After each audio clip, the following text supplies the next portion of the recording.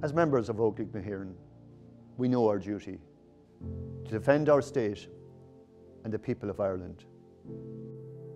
We are moving to an enhanced force posture, and we're commencing operations alongside the civil authorities to counter the COVID-19 threat to our people and our communities.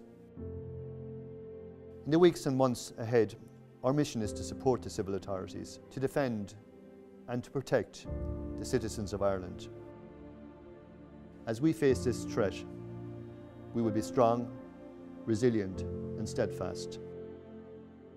We will overcome this adversity, and through our actions we will provide leadership, confidence and reassurance for our people and see our nation through this difficult time. Óglaigh has been the people, is the people and will be the people. We serve the people, families and communities of Ireland. We will do everything in our power to defend and protect our citizens. I have such pride in your loyalty, dedication and commitment. Muintir Óglaigh na hÉireann is an támanis an náisiún an artú, Beir buadíobh go léir.